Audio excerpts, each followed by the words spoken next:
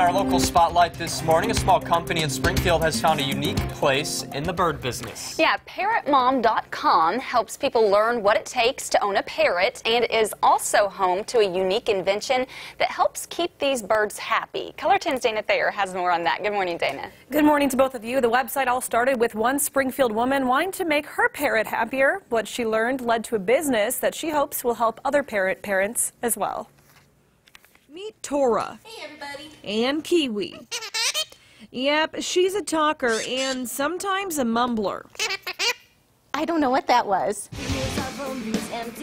And she rides on her custom skateboard that was actually made to get her out of a slump. She had developed a lot of really bad habits, and so it kind of snowballed until I realized I needed to change something. Tora started researching how to stop Kiwi from plucking her feathers, a sort of self-mutilation that she found was connected to health and boredom.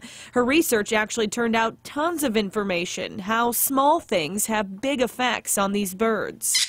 I was like, this is so awesome. I don't want to keep this just for myself. I need to let other people have it. On the Parrotmom.com, she started video blogging, giving tips to Parrot-Hood, as she calls it. The first pillar is parrot species. Part of that, she learned, was about having just the right stand. I realized her perch was actually too high, which was causing also a lot of biting issues.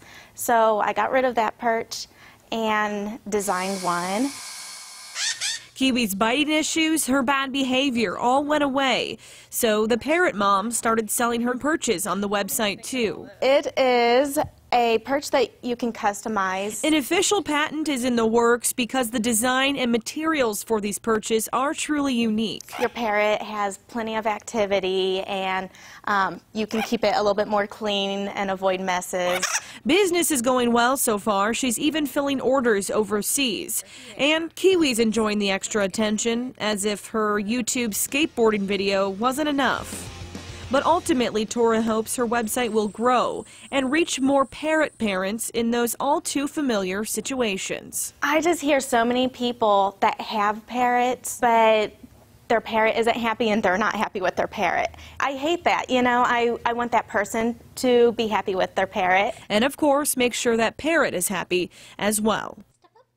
And I have to say, she definitely seemed happy to me, even though she was by the drill, in the shop where she makes all the stuff.